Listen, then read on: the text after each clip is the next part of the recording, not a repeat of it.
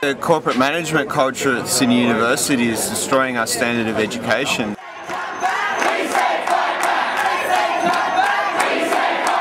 We are the university community.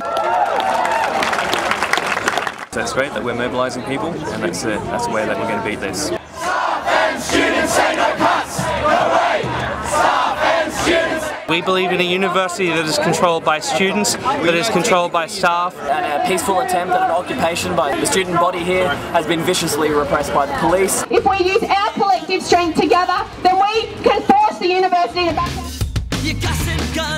Today is important as part of our campaign to stop the management of this university cutting and slashing jobs. Our campaign's been hitting them very hard, and they've retracted from originally planning 150, 160. I think we should say that's a big win, and it's important we've got that, but it doesn't mean we're going to stop fighting.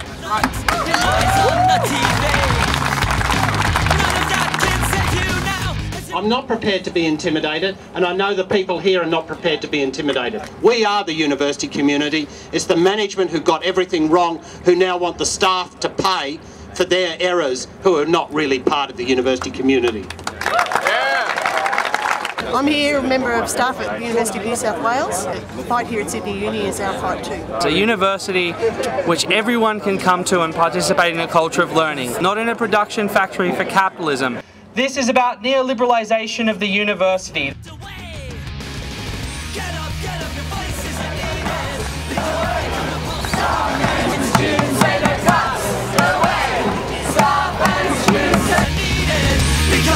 the pulse of the revolution in the ranks of the masses rising. Staff and students say no cuts. No way. Staff and students say no cuts. No way. Staff and students say cuts. No way.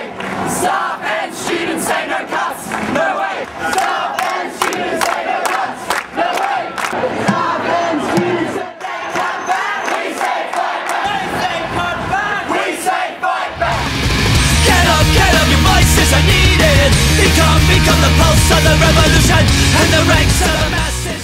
There are very interesting connections between our local struggle and some of those broader political economic struggles taking place around the world. In Greece, for example, where people have taken to the streets. In France and the defeat of Sarkozy, that's clearly an element.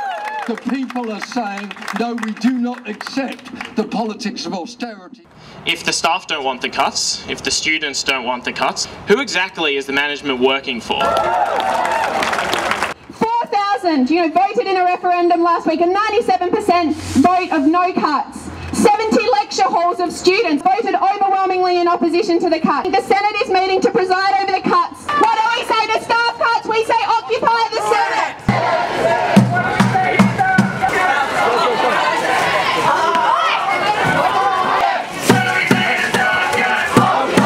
What we've seen today is an atrocious display of police violence.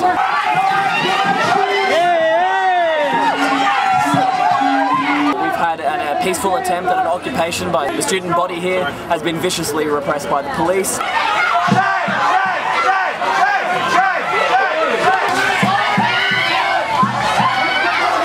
They've thrown students around.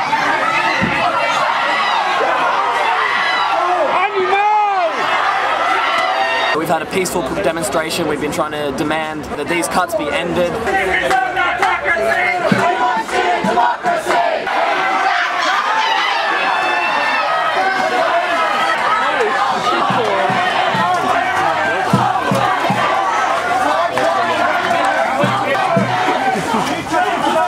That we retake control of our education, that they stop this neoliberal model of education from being forced on us, and when we say no to that, the police have been sent in to break us up. Those dragons in fucking gravel.